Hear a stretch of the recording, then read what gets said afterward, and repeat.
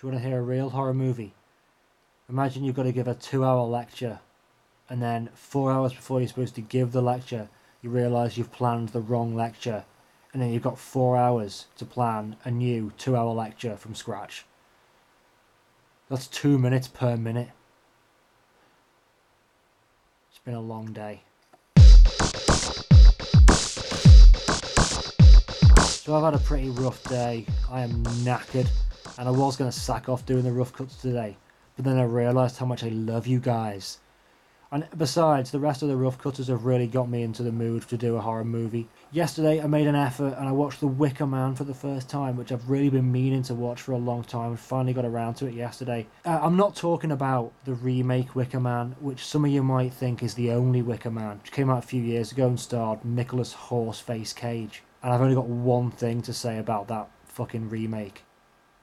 No, I'm talking about the 1973 original starring Edward Woodward, the man whose name sounds like a fart in a bath. So Edward Woodward you might know as the old guy from Hot Fuzz, but he was also in the 80s a slightly less old but still pretty old guy in The Equalizer, which is a sweet New York based kind of action type serial. I've got a real affection for Edward Woodward from my childhood from watching that TV show, and The Wicker Man is his major film role. I don't really know why I didn't get around to seeing it sooner. I mean, on top of it having him in it, it's also widely regarded critically as the best British horror film ever made, and it regularly comes in the top 10 of just British films, full stop. So the plot of The Wicker Man is you've got this devoutly Christian policeman who lives up in the Highlands of Scotland, and one day he receives a letter from this little island off the coast of Scotland called Summerisle, saying that there's this young girl who's gone missing and he should come over and investigate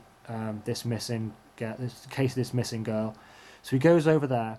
All the locals on this island, they're kind of like the British hillbillies, but they're kind of like as close as you could get to hillbillies in the UK.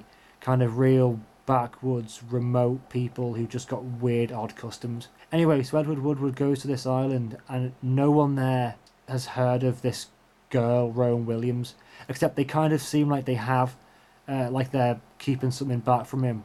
So, you know, he carries on investigating it, and in the end he kind of uncovers maybe that there's some like weird pagan rituals going on this island. But what I didn't realise about this film is it's kind of, the first half of it at least, is kind of like light. It's not as scary or as freaky as you think it's going to be.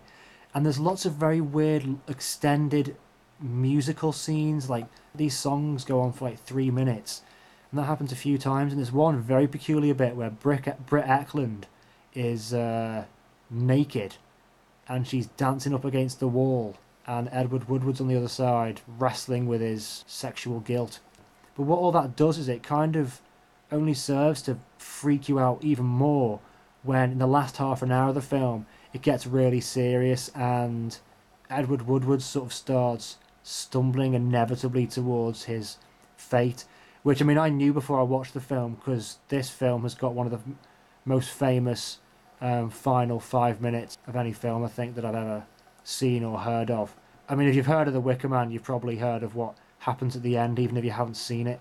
I mean, even though I knew what was going to happen, it still managed to freak me out because all the kind of the lack of seriousness in the first half of the film just really makes the seriousness of the last, I guess, like the last third of the film just really stand in stark contrast and really sort of freak me the flip out.